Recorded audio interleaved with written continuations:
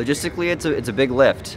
Fortunately, we have the best disaster logistics team in the country, and we have been obviously working very hard on the entire COVID-19 response with the logistics task force for the last year or so at this point in time, starting with the cruise ships and the repatriation flights from Wuhan, China back in January. And so it's a big lift, but we have the team prepared and ready to meet the challenge.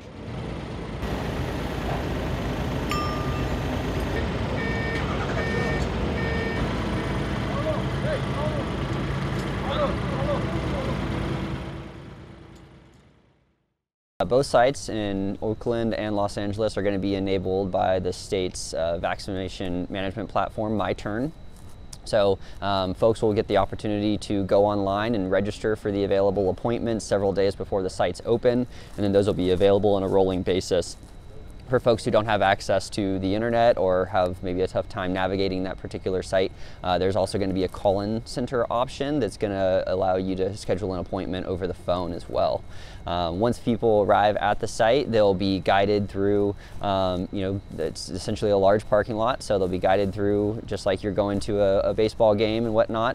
We'll have folks at various points throughout to make sure that we're checking and screening folks to ensure they have an appointment, answer any questions that they have, and make sure that ultimately they get the shot in the arm. And then we go through the observation period, so between 15 and 30 minutes.